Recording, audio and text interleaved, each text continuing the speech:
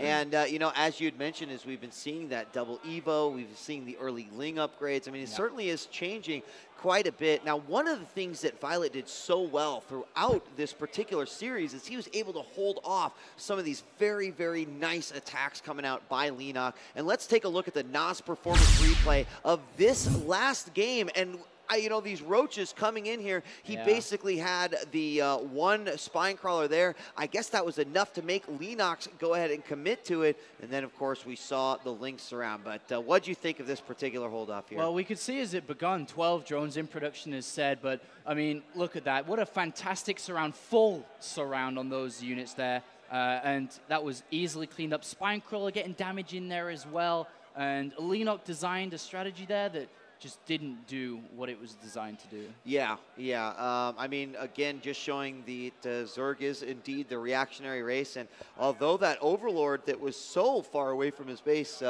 was the first one to catch those, 8 roaches making their way across, he still was able to prepare nicely. I love the fact that he put that one spine crawler forward, but built 2 more behind in order to, you know, again, it's a lot about buying yourself that time. And then, of course, the counterattack was quite nice, sniping those queens, getting a few drones as well. Yeah. And it is Violet who will take the series. And it was a great series played out by Violet. Definitely, more importantly, grabbing an important win, having lost versus Norries in his first best of 3.